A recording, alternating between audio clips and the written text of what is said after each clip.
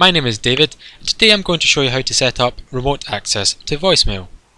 One of the reasons why you might want to set this up if you have a particular user that is out of the office at the time but would still like to listen to their voicemails. The first thing you have to do is set that user up with a voicemail access code. So if you click on User, then select the user you'd wish to give this to, then click on the voicemail tab, and here where it says voicemail code, enter any digit code that you'd like, and then in this box here just enter the same code just to confirm it, then click on OK.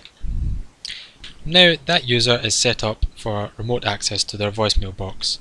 The next thing you have to do is to give a DDI number for that user that they can dial into the system's voicemail. So if you go into incoming call route here, select a spare DDI number that you have, click on the Destinations tab, and in the destination choose voicemail and click OK. Then the next thing you have to do is save these settings back into the phone system. So click on the save icon here.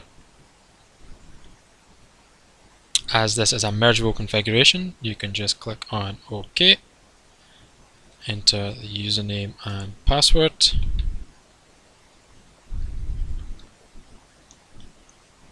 and that's those settings now been saved back to the phone system.